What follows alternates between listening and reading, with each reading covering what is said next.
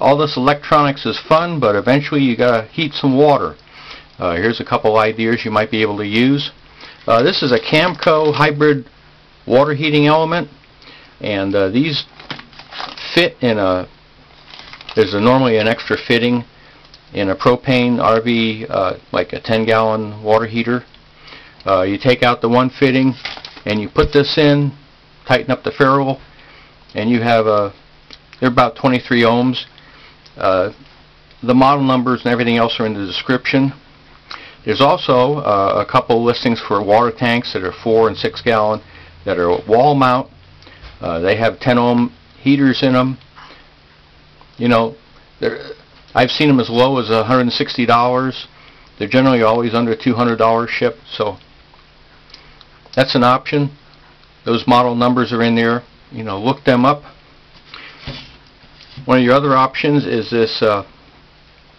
This is a 2,000 watt, 120 volt heating element. Most of your 9-gallon, 10-gallon point of use heaters use this. It's a typical round tank type. And these, I bought 2 of these for like $14 shipped, so they're pretty cheap, much cheaper than buying those so-called DC heating elements. You'll need a socket to take them out. This flange can be very thin on some of the original equipment. I have one that's a 1500 watt. I wanted to replace it with this. Have never been able to get it out, but I got to bring a impact tool to my camp, so maybe with some air power I can get it off. These are just really thin. It just takes a lot of pressure, and whatever tool you use has to be absolutely flush. Is, you know, you can't have any bevels at the edges. So one of the other things you can do with this is these easily fit into an 1 to 1.5 inch adapter. This section here is over 1 inch, so you can't put this into a 1 inch pipe. You have to put it in some adapter that, you know, goes to a bigger tube. I saw one of these that a guy had taken a 4-inch PVC pipe, and he put one of these on the bottom, and with a water fitting, only a single one, and the top was closed off on the pipe, and he just filled it with water. The pressure from the water compressed the air, and that was the energy to get it back out. 2-valve system.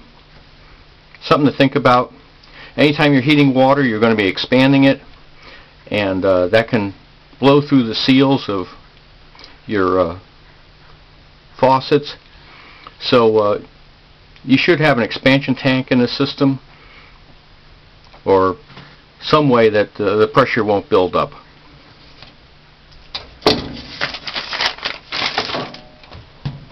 These are, you can often find these. This is a point of use hot water dispenser. These are only 1/3 of a gallon for making soups, hot coffee, tea, and these often get thrown out because the valves on the dispenser element they wear out. People don't fix them, but it's 1/3 of a gallon. It's 28 ohms, and doing a little soldering, you can put some fittings on. It's not much, but if you want to have hot water to wash your hands, that's a good idea.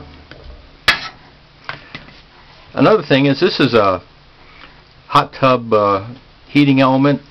You can find varieties of these that are squiggly, everything else for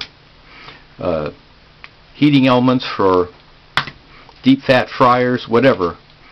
The nice thing about them is that all you have to do is drill 2 holes. You don't have to be great at metalworking or welding or anything like that. So I've seen people put these in basically garbage cans, plastic garbage cans. You know, 2 or 3 of these would provide a really decent amount of heat if you had the power. I really like to see something very insulated, because you lose about the equivalent of 50 watts an hour just in heat loss from even a fairly good tank. Any of your other tanks, you should think about putting an extra box around them. If you don't insulate, if you don't start out in the morning with like 85-degree water, you're not going to have a very successful system. And these, I got a couple of these. I've always meant to do something with them. I might do them this year.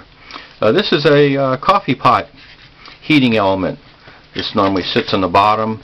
Your pot will rest on top.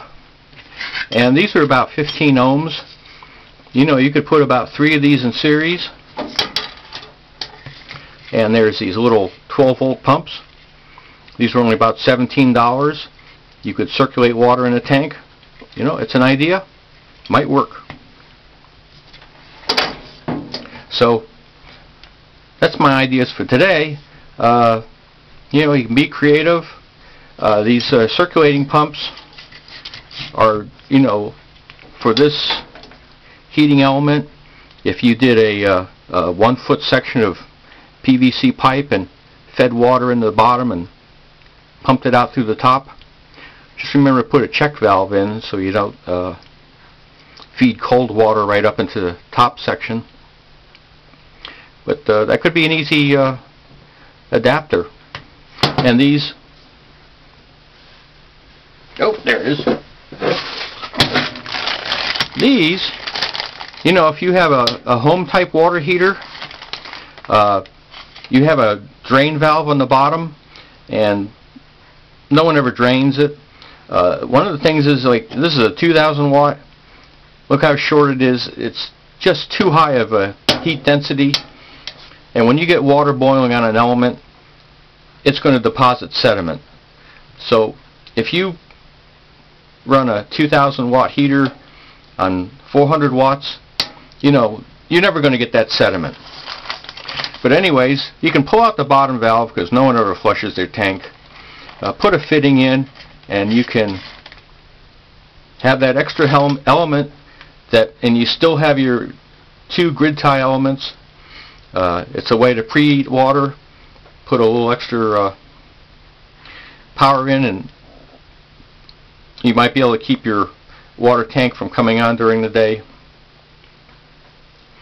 Remember, in a full-size water tank, it's about 70 to 80 watts an hour it takes just to keep the heat the same temperature, because you'll have that much heat loss.